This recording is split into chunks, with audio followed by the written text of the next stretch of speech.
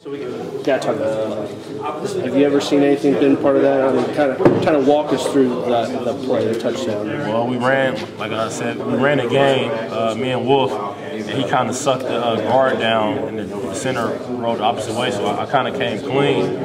I'm looking at the quarterback, and I'm bursting toward him. I'm thinking, like, all right, he got to be getting ready to get rid of the football, but he just, I don't know if he was slowing his read or if he was looking for something, but as soon as I seen him get ready to throw it, I just naturally just reached out and just grabbed the ball and just took it from him. So when you grabbed the ball, did it take you a second to realize you had scored a touchdown? Definitely. I was just thinking, like, all right, hold on, we are in the red zone. Everybody's getting crazy. And I'm like, man, this dude, I just scored a touchdown off of the strip, you know what I mean? So it was exciting. What do you think that did for the energy of the game? It seems like you guys really took off with the first half.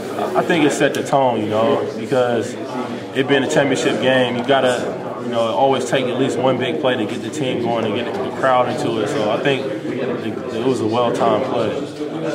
Three Big East championships in 4 years. Talk about what that means to you.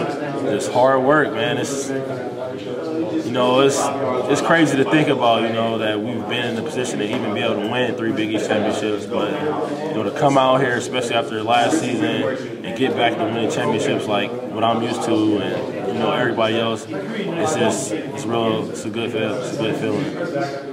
Talk about this senior group of guys. What do they mean to everybody? I mean, they mean a lot, you know, with Wolf, Zach, and Pete, and, you know, JK.